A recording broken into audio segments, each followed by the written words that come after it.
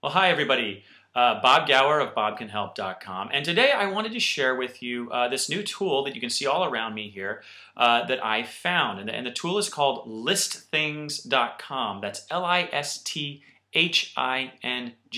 They don't double the T, but it's listthings.com.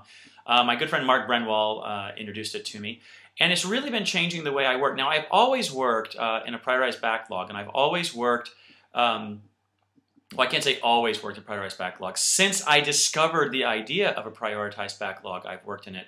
And it's always been a challenge for me to find the right tool. I've had 3x5 cards and whiteboards and all of that kind of thing, which I really like when I'm working with teams. But just for myself, I carry my computer around a lot. And this is a web-based tool that looks like a corkboard and really makes things a lot easier. Let me show you how I do this and how I work my to-do list, which is essentially what we're talking about.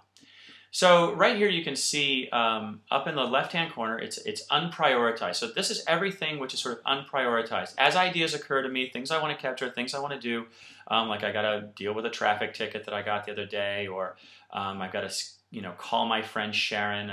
We had talked about some business. So all of the things that sort of occur to me, but I don't really quite have an idea of when I'm going to do them yet. I just sort of capture them in this unprioritized catch-all here.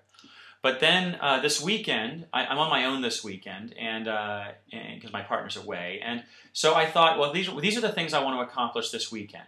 And here I've got prioritized, in process, and done. So I closed my June books. That was what I did all morning this morning on Saturday morning. Right now I'm working on my personal backlog, making this video. And tomorrow I'm going to do some branding project research. I'm going to work on a Facebook fan page, get some tickets to go back to Philadelphia. All of these things, but this is a prioritized backlog. So what I do is when I'm ready to go, I just peel off the next thing that I'm going to do. Now sometimes I'll jump the next thing, I'll jump to the thing below it because one thing interests me more, or it's just something that I can get done really quickly, or it's at the top of my mind. But for the most part, I find it's really important to work on things in the priority order.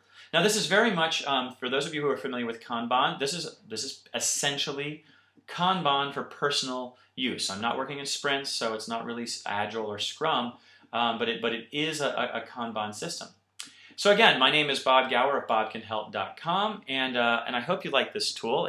I find it incredibly useful. Go check it out, listthings.com. Take care.